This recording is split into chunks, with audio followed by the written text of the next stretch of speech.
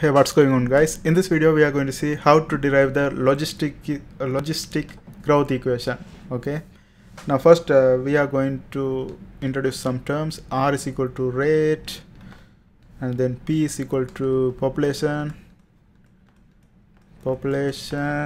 and K is carrying capacity,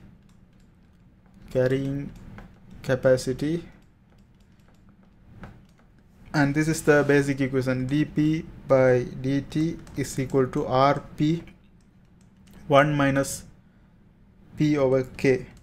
This is the one we are going to use, and we can also write this one in a different way, like dP by dt is equal to rp 1 minus p over k implies if we take okay, let's try this one. P is equal to k over 1 plus n e power negative rt. Okay, this is what we want to derive. This is the equation. This is a logistic growth equation. This is what we have to derive. Now here what we are going to do is we are going to use this one. We are going to use this one to derive this one.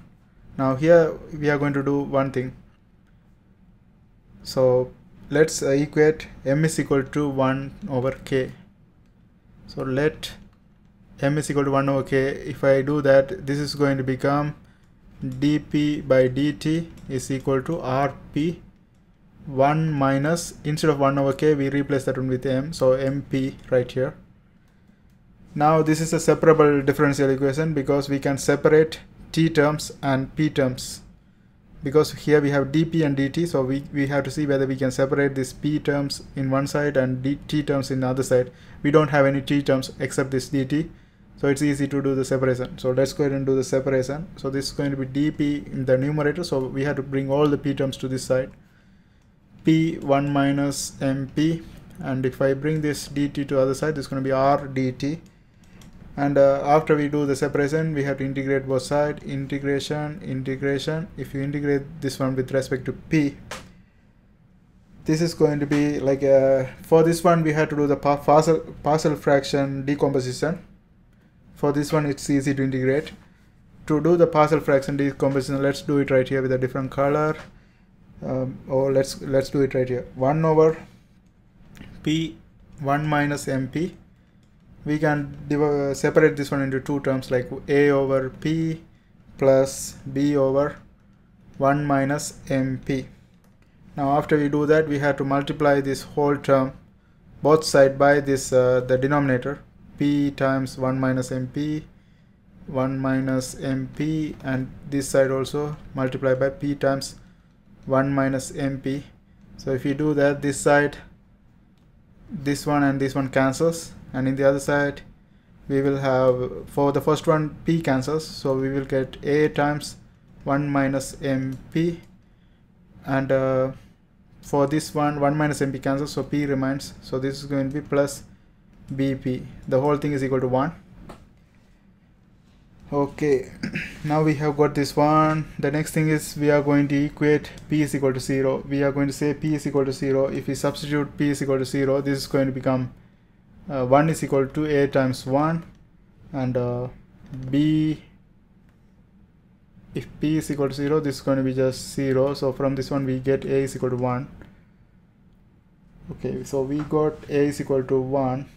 If a is equal to 1, then if we substitute that one right here,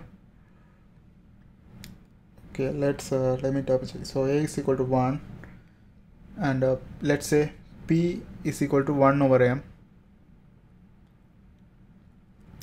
Okay, let me double check. 1 over k is equal to m. A is equal to 1 minus mp, that's equal to 1. Okay, so let's take this term. A is equal to a times 1 minus mp is equal to, if p is equal to 0, this is 1.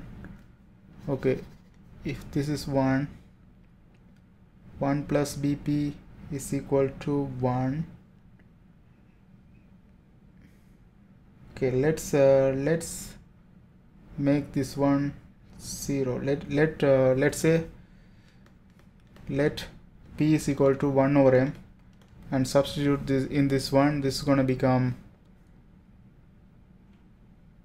1 over m. 1 is equal to a times 0, because if p is equal to 1 over m, then 1 over m times m, that's going to be just 1.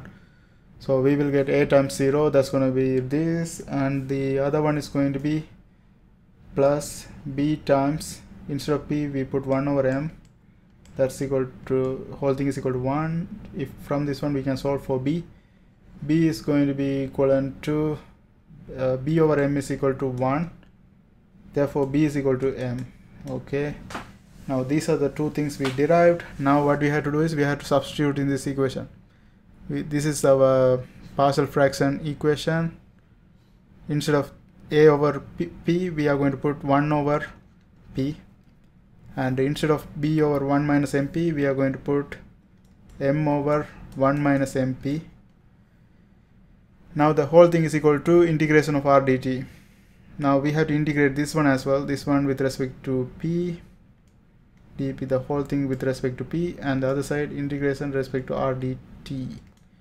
Okay, let me get rid of these things because we need some space. Okay, let's get rid of all these things. Now from this one you can see that if you integrate 1 over p, that's going to be ln of p, and if you integrate this m over 1 minus mp, that's going to be ln of 1 minus mp. That's equal to, if you integrate r, you will get rt, and both sides we have to have a constant, but we can combine both constant together and write it as a common constant, right, like this, rt plus constant. Now to get rid of this ln, we have to take e power both sides, e power this, e power this, and e power and ln cancels each other, so this is going to be here. Before I do that, I should have written in a better way. Okay, let's get rid of this e power right now.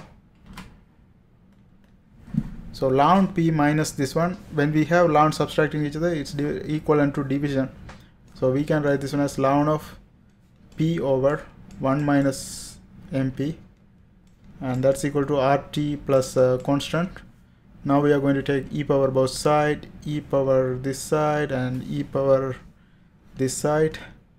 And if you take e power, e and ln cancels each other, so this is going to be p over 1 minus mp, that's equivalent to e power rt times e power constant. Okay, let's continue here. So e power c is a constant. Altogether we can write it as another constant. So let's call this one c. Let e power c is equal to c. So if we do that, this is going to be p over 1 minus mp is equal to c e power rt. Now finally we have to derive this one, right? This is our purpose. This is the one we are trying to derive. P over 1 minus mp is equal to c e power rt. So here we have to do some rearrangement in terms of p to derive this one. So let's do the rearrangement. P is equal to 1 minus mp times c e power rt, but we still don't have this one. Here we have to have k. We don't have the k right here.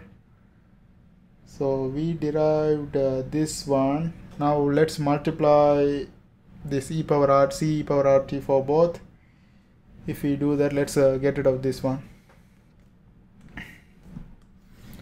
This whole thing. Now I'm going to continue right here. Okay, so let's multiply this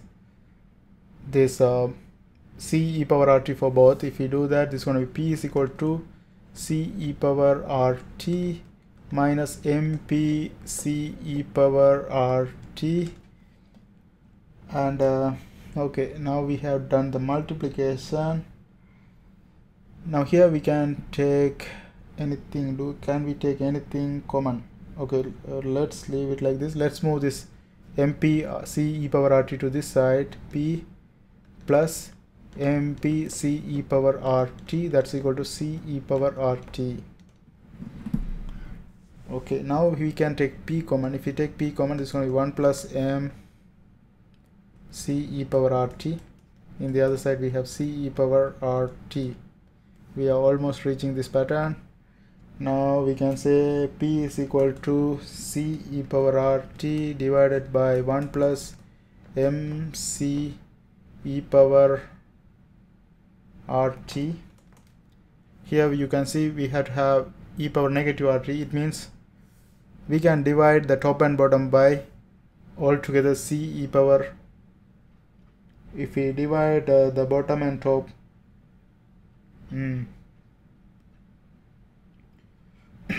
okay, c e power rt, and we need a k. To get a k, we can say 1 over m is equal to k. Okay, let's replace this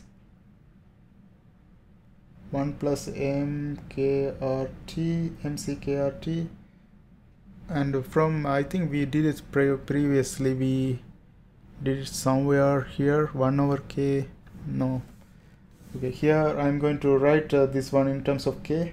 So instead of m, I'm going to say m is equal to 1 over k. We did it previously, I guess. P is equal to c e power rt over 1 plus c over k e power rt. Instead of m is equal to 1 over k. Okay, 1 over k. So that's how this one derived. Now what we are going to do is we are going to m is equal to 1 over k. So to get rid of this k here, we need the k in the numerator, so we can multiply everything by k. If we multiply everything by k, this is going to be k c e power rt over k plus c e power rt. Now you can see here we had to have k in the numerator, and in the denominator we had to have 1 plus n e power negative rt. So to get this one, what we can do is we can divide everything by c e power rt. If we divide everything by c e power rt, this is going to become, let's get rid of this one. Okay, let's write it right here. If we divide everything by c e power rt, this is going to be k over c, and e power rt in the denominator, that's going to become e power negative rt if I write like this. And if I divide this one by c e power rt, that's going to be just 1. Here you can see we need to have n e power negative rt. So here what we are going to do is, let's say k over c is equal to n. So this will become k over 1 plus n e power negative rt. So we derived this one, and that's whole thing is equal to p, and that's the derivation. I hope you guys find this video helpful. Thanks for watching, and if you are trying to learn differential equations, there are a bunch of videos in my playlist. I hope you guys watch that too, and don't forget to subscribe. See you next time.